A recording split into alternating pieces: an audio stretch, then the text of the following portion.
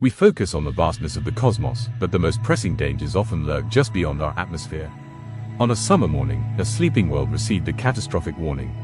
June 30, 1908. Over the remote Podkamennaya Tunguska River in Siberia, an object from space, likely a small asteroid or comet fragment, hurtled toward Earth at 34,000 miles per hour. Before impact, the object exploded in a massive airburst, estimated to have detonated roughly 5 to 10 kilometers above the surface.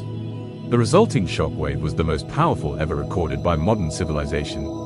The blast carried the force of an estimated 10 to 15 megatons of TNT. It instantly flattened 80 million trees across an area of 2,000 square kilometers, a region the size of a major metropolitan city. Strangely, no impact crater was ever found. The intense heat of the airburst pulverized the object, leaving behind no fragments large enough to conclusively identify its origin. This lack of evidence fueled decades of speculation. Modern science now largely agrees Tunguska was likely caused by a stony asteroid or an icy comet fragment less than 100 meters wide. It shattered high above, delivering all its energy through a devastating pressure wave. The chilling reality of the Tunguska event is not its size, but its proximity. Had the object arrived just 4 hours later, the rotation of the Earth would have placed the impact zone directly over St. Petersburg. The Siberian fireball serves as a stark, century-old testament to the constant, unmitigated danger lurking in the vacuum.